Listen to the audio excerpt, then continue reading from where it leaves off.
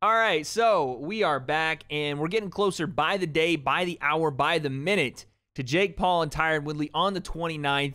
And I know you guys are excited. I'm excited. But before we get to fight night, there are some things that we can take a look at and maybe see in these open workouts, press conferences, maybe some little nuances in their strategy, things that they didn't mean to show but actually did, and possibly some of the flaws still set in their technique or their game that, again, we're seeing time and time again. And that is why we're watching today's open workout. So let's get into it. But before we do, guys, I want to remind you, we have a live stream watch party this Sunday right here on the channel. I'm letting you know now, we're going live at 3 p.m. PST. I want you to be here. We have, again, some fun stuff planned, some special guests that you guys might be familiar with. Thank you to you all for just supporting me and being the best community on the damn platform.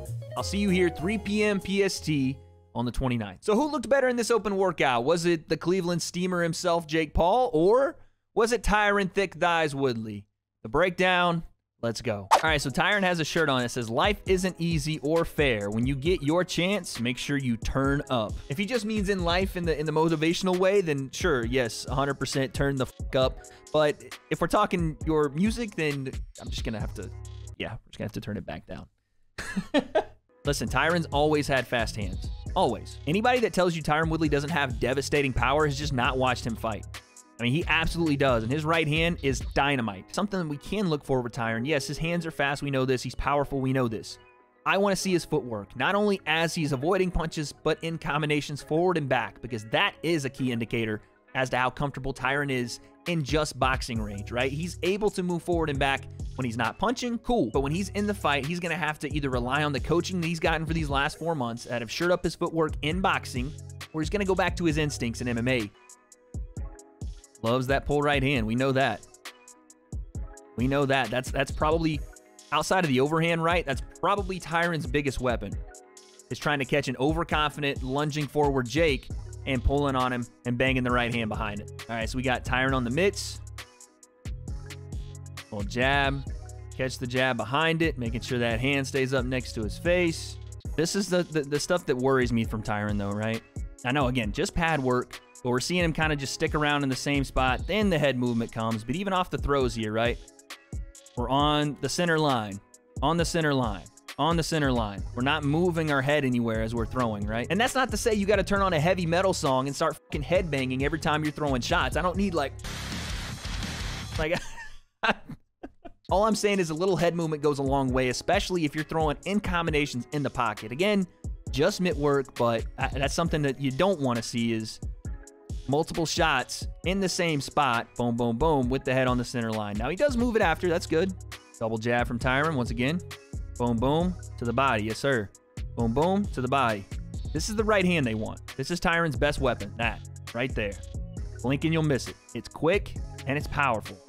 Bang. Big time shot. That's the one. If Jake gets caught leaning, Jake is overthrowing his right hand, the counters are coming. This is dangerous to me because yes, Tyron's parrying a jab, but he's parrying a jab to his stomach or his chest, because this is more Muay Thai based. When you start parrying kicks away from the chest and from the, the solar plexus, Muay Thai fighters will do that. But again, in boxing, these small movements, they make so much of a difference in the fight. And let's just say Jake wants to go to the body with a jab and he puts it out there 2 or 3 or 4 times, and then all of a sudden your mind's thinking, I'm gonna parry this and come over with the right hand. But then he doesn't go to the body with it, or maybe he fakes it, and all of a sudden, this beard on Tyron, I know it's well kept and fresh as fuck, but it's going to get cleaned out with one of these left hooks if Jake continues to do that while Tyron's parrying with his right hand. I know, again, just an open workout. You just don't want to continuously see him dropping that right hand as like a lever to kind of parry away, because it's a big movement and it takes a lot of time, and a feint will expose it. And another thing that always interests me is the way Tyron changes direction. It's almost robotic right there, right? Watch him pivot off this lead foot. Pivots, sets, and resets, and sets again, and then we're ready to go. Aw, snap. They took the shirt off Tyron. He is showing off them fucking pectorials, baby! And yes, I know I'm making a big deal about Tyron's fitness, and no one wins boxing matches by being cut to shreds and bouncing your titties more than my checks bounce anytime I try to sign up for a premium OnlyFans. Tyron took this seriously, and not only did he take it seriously, but he looks to be in good shape at his walking around weight, which is different from the 170 that he fights in the UFC or in MMA. He's actually around that 200-pound mark, and he's looking, again, in pretty good physical shape. And it's a sign of a dedicated fighter. We saw Ben Askren, he looked like a bag of flour that got crushed by all the other groceries in your fucking shopping cart. This guy didn't. He took it seriously. I got to ask you this. When people learn a new language, they may be speaking in English. Sometimes they're still thinking in Spanish. Is it like that in the transition from the mindset of an MMA fighter to start thinking like a boxer? I did throw 2 spinning back fists in sparring. Can you imagine if Tyron Woodley throws a fucking spinning back fist, clips Jake on the chin, and that's the way this fight ends? Can you imagine how disappointed boxing fans would be and how MMA fans would be going absolutely apeshit? Yes, Tyron would get sued into oblivion, and this whole thing would be a travesty that Showtime would never approach again. But for that one moment, can you imagine? I never got into this game to be famous. I got into it to be one of the greatest. Yeah, forget about falling in and out of love with you. I got that. First of all, that shirt is not supposed to look like a dark red wine. He is sweating his ass off in Cleveland, Ohio. And then he comes with a falling in and out of love with you line to Tyron Woodley. Look at Luke Thomas, fucking loving it. Oh, I love the morning combat guys. They're hilarious. So that's Tyron's workout. But now we have to look at Jake's. And yes, I did see some pictures on Twitter. We got the crotch sniffing smelling salts that are emanating from Jake's acro yoga poses. So fuck me, let's get into it. Jake shaking the hands of people in a global pandemic. Oh shit, get out of the way, lady! You must not understand. This is the problem man-child himself, one half of the Balding Bros, and he's running past you, has to hit a Myles Garrett swim move with his short sleeve turtleneck on just to get by while you're swiping right on Tinder, all right? Have some damn respect. Jake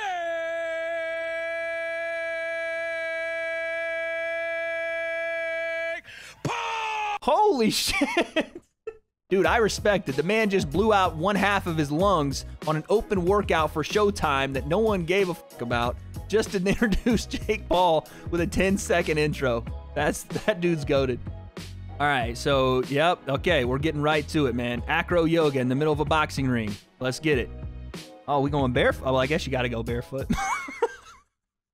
It just looks so fucking stupid. I guess do what you got to do. It just and I know acro yoga is apparently very helpful, but it just looks like 2 people ran away from Cirque du Soleil and ended up in Cleveland, Ohio.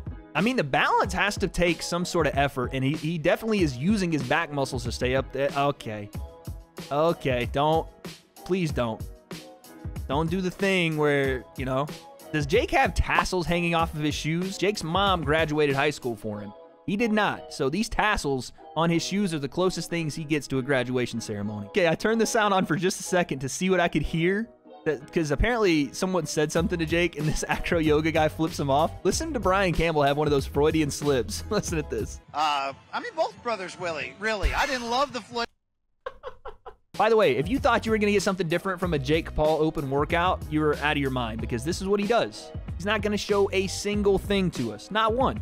I'd be surprised if they don't just call it right now. After he's done jump roping, that's probably the end of it, guys. Oh, what's Jake going to do? Is he actually going to... Is he going to move around a bit? Maybe some shadow boxing? Maybe some shadow boxing from the great Jake Pauler?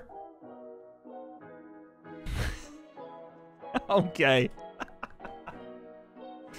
This dude can't take anything seriously. He can't. If he's doing what I think he's doing, this dude's an ultimate troll. He's turned southpaw. Was he going to throw shots out of southpaw? Okay, nice jab, Jake, out of southpaw. Very good.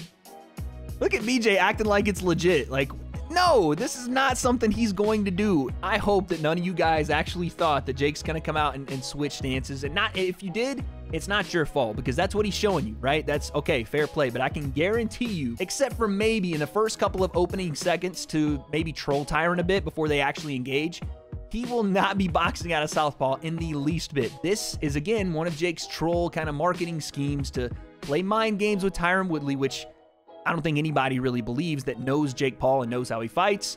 He's not going to do this. This is just another way to try to get in the head of Tyron Woodley. It's funny. I'll give him that. It's fucking hilarious, but Jake will not be fighting southpaw. The thing that I love the most about it is that his team is acting like it's serious. Look at them all. You know that they... I know Jake Paul's not the most experienced boxer, but I know he knows better, and he's faster than to throw his hook like that. He's throwing it like a right-hander that doesn't know how to throw a hook out of southpaw.